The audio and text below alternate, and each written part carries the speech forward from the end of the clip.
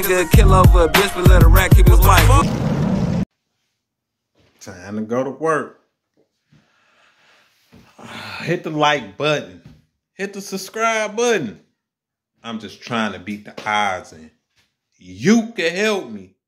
Hit the like button right now. Why wouldn't you want to help me? Come on, now. And none of the big homies for, you know, what they did in these streets. And, you know, how much money. Hey, I'm just saying, me and Meech, we did it the biggest. We made it look good. We put that in their face. We made them folk come get up. It ain't fun having all that money. You can't put it in. Now, y'all gonna tell me that Pop that harder than me and Meech. That's cap. That's cap. I was the first young in the city of Atlanta with a Lamborghini at such a young age. Bought this whole community. Had tons and tons of money on planes and jets and shit. So look, I ain't discrediting, I ain't been cocky or nothing. But man, Meech, we did it the biggest. We had fun. Then them other didn't even know how to dress. Like, stop playing. Like, talking about Rick Ross. And they ain't know how to dress. I keep talking about, oh, dude, them that did their thing back in the day. They're cool now, but come on, dog. Now, y'all know them had them big, ugly church suits on and shit, man. Y'all couldn't even get movies in black and white back then. And, yeah, we put that shit in their face, swagged up, chained up, jetted up, bad bitches everywhere. Come on, man. Y'all can't be serious.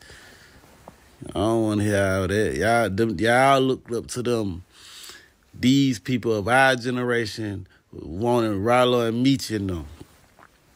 That's just what it is, bro. So we got Ralo speaking on Meech. You know, Ralo, Mr. Dog Food from Atlanta, made a lot of noise with that dog food, even with the tree. He done did his thing. He done bought up the neighborhoods, bought all type of whips, took care of the family, took care of his niggas. So I understand why he's saying we did it the biggest. Me and Meech did it the biggest, but it is people that did it bigger than you, for sure, Ralo. It's people from Detroit that did it bigger than you. And I rock with you, but you can't be jumping off saying me and Meech did it the biggest. You did do it big. And you did things that people didn't do at a young age. Yes, you did. But you didn't do it the biggest. Now, Meech, colossal. Different level. You know what I'm saying? It's a different level. Meech is out, y'all. And Ralo wasn't saying nothing out the way.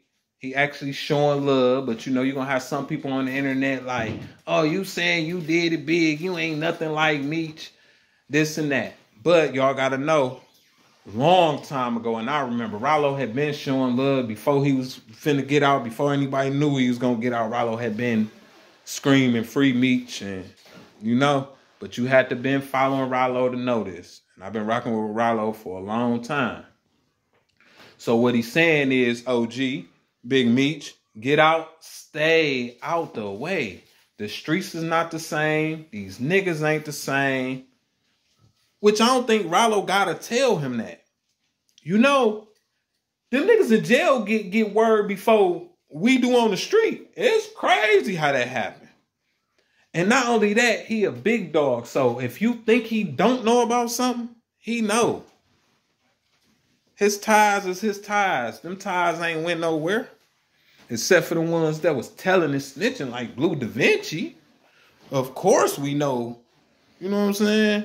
But as far as being in touch with the streets, I'm pretty sure he's still in touch with the streets. Should he go back to the streets? No. You gonna be hot forever, Meech. It just is what it is. And the streets is over with.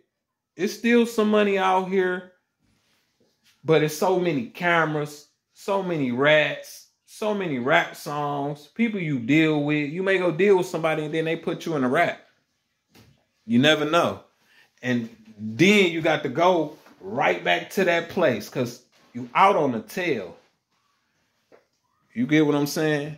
You out on the tail. So anything happen, you had to go back and serve that time.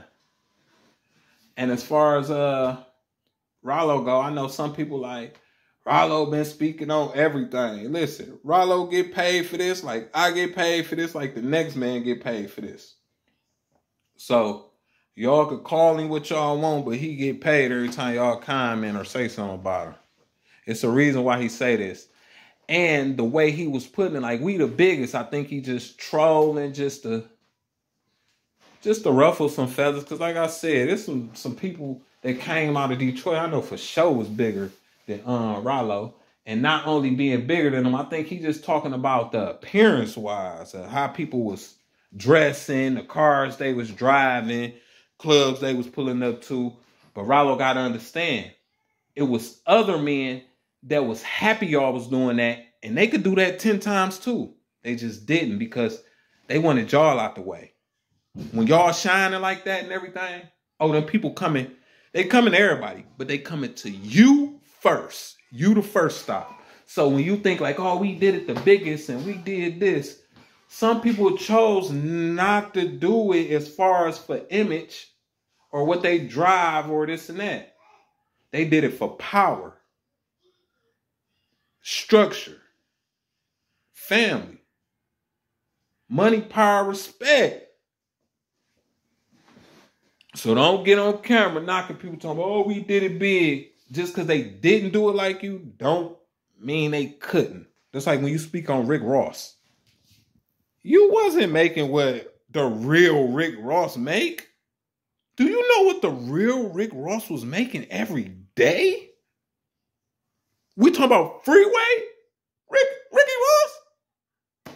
Come on now, Ralo. That's why you gotta watch what you say. Because there's so much info out there. People will get on your bumper for saying certain things. Now, I'm going to put it out there. That don't mean I don't mess with you. But I got to call a spade a spade. I have to call it what it is. It just is what it is. Nah. You can't get mad at me. Y'all can't get mad at me for calling it what it is. There's some dudes out of Detroit that was bumping elbows with El Chapo. You get me? And then kind of went a level higher than El Chapo, was bumping elbows with the old man that was next to El Chapo, who was the real plug. You know, Chapo was just the distribution. He just handled distribution. He was a distributor. The plug was the old man.